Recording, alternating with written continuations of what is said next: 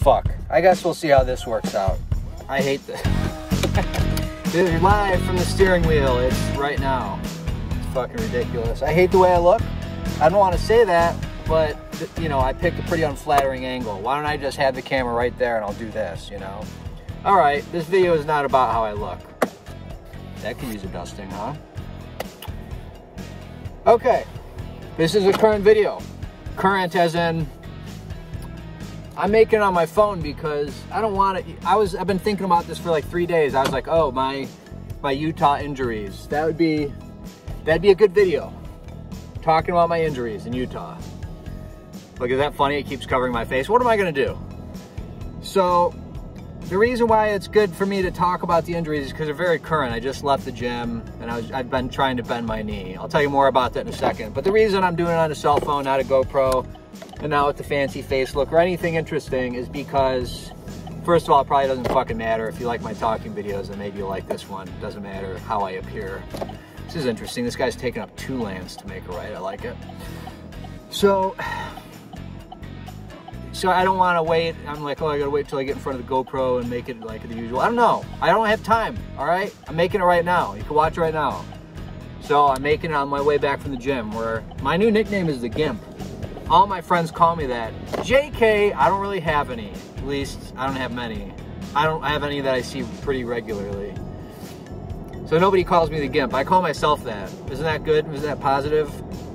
So here's the situation. Let's go in order of appearance. So the first injury, yeah, they appeared. They didn't happen. They just appeared. They materialized before me. Nope, they happened. I'm gonna go cold water swimming in a minute, by the way. I stayed in 51-degree water for 7.5 minutes. I thought it was 20, but it was 7.5. Anyhow, injury number 1. I thought I was, God, I gotta think about the order of this. No, this was definitely the first one. I thought you could just solo rock climb, as in free solo, no anything, and it was fine. And I'm talking like 10 feet, you know? So I was like climbing over at a place called the Hellhole in Kayenta. It's not like it sounds. It's not a hellhole. It's actually really nice. But I was climbing and I wasn't climbing. I was fucking hiking, okay? I was fucking hiking. And I was like, I'm gonna climb this thing. And so I started climbing this thing. And when you fall, you don't know what happened. You don't, what happened? Did you lose your footing? Did the ground give way? You don't know what happened. You just know you're free falling. And in my case, I was free falling. I started like this and then I slipped, and naturally, I'm assuming I slipped. I fell sideways and I landed on my fucking head. So if you're wondering, wow, what's going on with his mind? No, that was a long time ago. That was, without exaggerating, that was years ago. All right, you wanted a stupid look? How's that? Ireland. That's not stupid. I love Ireland. I fucking love it. All right, now it looks like I am suffering from leukemia. Don't ask, okay? Look, I'll make myself look stupid and that'll be the end of it. All right, that's pretty ridiculous. I'll go with that. Now it looks weird. I had it just right. Shut up. All right, so it's all kind of trying to mask the fact that I have a big forehead. Can't I just embrace the way I look and accept it? Back to the injury. So I fell this way and I hit my head. God, I'm trying to remember. I think I hit the back rear of my head. I don't know which part of your brain is there, but anyhow, I was fine. I was fucked up. I had like a monstrous headache for 2 days. And I kept I kept having to crack my neck, and it was just never right for like a couple days. You know what I mean by that? Like, you ever hit your head like that? So that was injury number 1. Not even that interesting, but interesting enough. Are you still listening? Shout out S87. Shout out Trent. Shout out Igor. Shout out my mom. Shout out my sister. Shout out the bat probably. Shout out Omid. Shout out cousin Greg and Jeremy. Shout out, fuck, maybe Mike Enyard's watching this. God damn it, I always forget. Later I'm like, I forgot to say shout out to you. And it's not because you don't matter. It's a lot of names to remember, the 10 people who watch my videos. Injury number 2. Moving on to more interesting injuries. I was in my house and I accidentally discharged a World War II rifle, specifically a Mauser. God, I want to say it's M22. I think a Mauser M22 or something like that. It was a, fuck, it wasn't Romanian. I want to say it might have been Serbian. I can't fucking remember right now. But a World War II rifle. Long story short, I wasn't playing by the rules of safe guns, all right? There's rules you're supposed to play by, and that's putting it lightly. It's, you know, your fucking life, it could be dangerous or fatal to you or others if you don't follow certain guidelines when fucking with guns, okay? I got an antique gun. This is a while ago now. This is like 2 years. And I was only familiar with modern guns. I was also relatively new to guns, and I fucking... you know, I knew how modern guns worked in basic terms. You know, I'm not an expert by any means, but I know how to operate a fucking firearm, right? So I got this Mauser though from a gun show, and you know, the guy wasn't like, you ever fucked with an antique rifle? And I wasn't like, I haven't ever fucked with an antique rifle. Can you tell me, is there anything I need to know? So basically I was sitting there, and this is horrible and embarrassing and like, you know, lesson learned, Jesus, but I had the rifle pointed at the ground in a direction it should. I'm not even going to tell you the whole story because it's so disturbing, but in a direction it should not have been pointed. Not at any living being, at least not that I was aware of, but it very well could have been. And I thought, what did I think was going on? I don't even know. I'd have to take a second to really remember what was happening, and believe me, I could, but basically I thought it was empty and I was wondering why something wasn't happening. But it wasn't firing. If you fuck with the rifle, usually at the end of pulling the bolt enough times, it's going to spit out all the rounds. This antique Mauser just, I think what happened was it wasn't doing that, and I was kind of confused because of how many rounds were there, and I hadn't counted them. At any rate, and again, this is something you don't do. I mean, you do it actually. You do dry fire your fucking rifles and your guns when you're at home cleaning them or adjusting them or whatever. You absolutely do. But you got to point it in a safe direction. You have to be totally sure visually, mechanically, sonically. I'm not trying to give a gun class because I'm not qualified to give one, but you basically have to make sure there's nothing in the fucking, there's no magazine in there, or in the case of a rifle, make sure there's no fucking rounds in the chamber. And I did that to the best of my ability, which was not sufficient, and pulled the trigger. And that fucking rifle bullet, I'll maybe include a picture. It's just so big. You know, I was in a 10 by 12 room without ear protection. I could have fucking blown my hearing. It was so disturbing and fucked up. And again, some shit got destroyed in my house that I ended up having to pay for. And there was some disturbing implications about the trajectory of the shrapnel from the bullet and from the floor.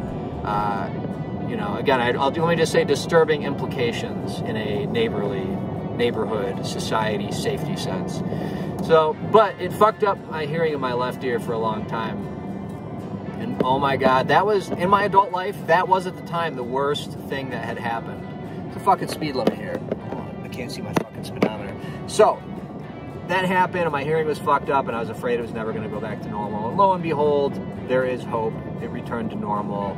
And when that happens, when you sustain any kind of like hearing loss or injury, you become acutely aware of your hearing and ringing in your ears and just your sonic environment. Like I was driving around with earplugs for a long time, and I still wear earplugs in many, many environments. Anytime the music is too loud somewhere, virtually every concert that I go to, which I don't go to many, to be honest, I always wear earplugs at the gym. Anyhow, that's not a cautionary thing about earplugs. I'm just trying to make an interesting story for you. Apparently, my injuries in Utah. That's what I wanted to talk about because I thought you would think it was interesting. Now let's get to injury number 3, okay? Now this is a controversial injury and it's the current one. It's the reason why I'm still fucked up. I still can't walk right, which is a very interesting sensation. Although not as interesting as your body actually being able to do things in your brain inhibiting it out of preventative caution. I don't know. I'm not a fucking biologist. So there's various stories going around about this injury, okay? And I'm about to tell you one, okay? Do you get me? So, you know I hang out with goats, right? If you watch some of my videos, you know I hang out with goats. I have been rammed by a goat before, and worse. I've had horns wrapped around my leg. If you go in there not knowing anything, and it's a dangerous thing. I say going in there, I mean going into the pen. It's one thing, you're feeding goats little pieces of apples and grapes through the fence. That's lovely, and you're really not likely to get hurt. But if you go into a fucking pen with goats, and you do or don't have food, and the goats have not been like properly, I don't know what the term is, but let's just say raised or domesticated, you can get severely fucked up. And I got pretty bruised up one time, and I'm sure you've seen a video of me getting rammed by Balku on the fucking Instagram, or on the YouTube before. If you haven't, go to my channel and just type in getting rammed by Balku on repeat into my, can you do that? Can you go to my videos and then search? And if not, just type in Litvin Capers getting rammed on repeat, and you'll find it. So basically that happened, and mind you, I know a little bit more now. Like, I hadn't been attacked or had any issues with goats in a long time. And if you're asking why I hang out with goats, that's gonna have to be another video. Let me just in short tell you that it makes me very happy and I love them. Is that enough? Do I need to actually make a video? It's a miraculous thing. If you can hang out with goats, go do it, despite the dangers, okay? Which there shouldn't be any if the goats are properly domesticated and if things are stable, let's say. So in this situation I was in, some things had changed around environmentally for the goats. I have some suspicions about a few other things too, about some things that may have been making one of them aggressive. And by one of them, I mean the biggest one, who is really tremendously large. I'm gonna say weight estimate, probably 250 pounds. I do that based on the size of basically his trunk. So there's not a whole lot to tell about. I got rammed again by a very large goat at speed, headbutted, which if you haven't seen the power of an animal headbutting of that size, it's fucking powerful. So I got headbutted. Again, I'm not gonna get into the details, but I got headbutted. Of course, I didn't see it coming, for a number of reasons, one of which was it was just too dark outside, and that's absolutely my fault. So I got headbutted on the side of my leg. If you can imagine you're standing here and something with force, this is like the knee, right? It's not the front, it's not the back, the side. Something comes in. And that's a common football injury. That thing goes in, you get an ACL tear, an MCL tear. I got an MPFL tear and a fucking dislocated patella and all the shit that comes along with that. Like, they have a fancy word for swelling. They call it joint effusion. There's some mineral.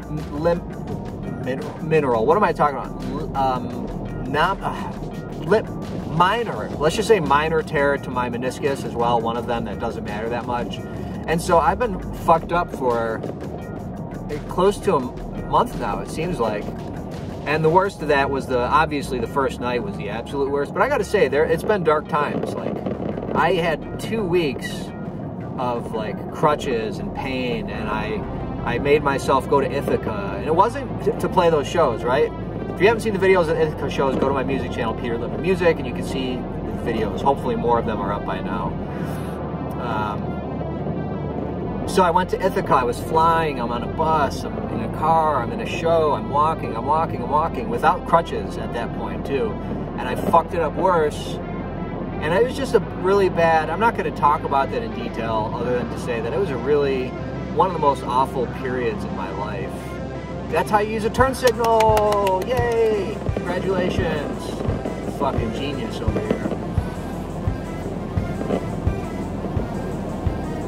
But the dark times seem to have ended for the moment, and I'm on the mend. I'm walking around without crutches, I'm exercising. I can bend my leg, the injured leg, about a maximum of 70 degrees right now. How much is that? You're kidding, right? This is well, that's like 90 degrees minus the webbing over your hand.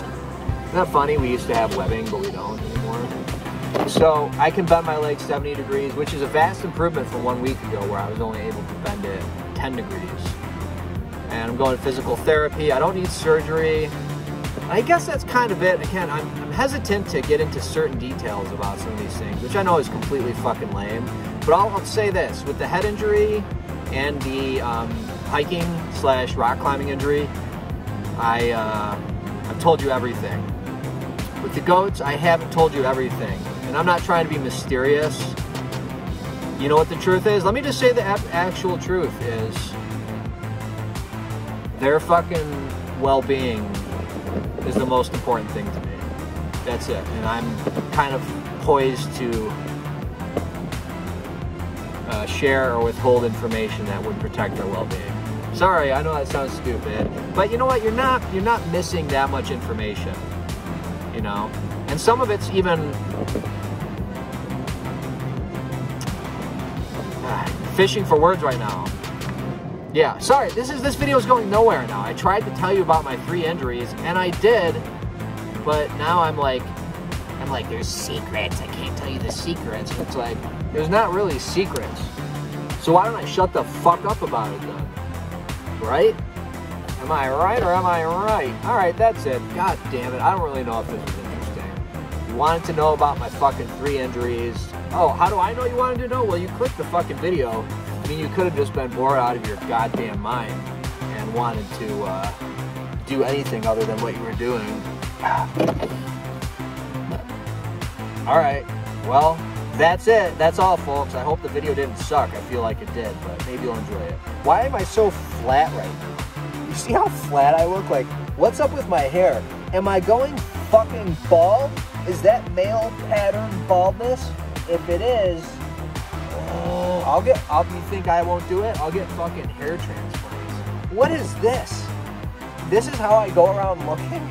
Like, hello, can you get a haircut? Hello. All right, I've lost the plot completely now. I love you.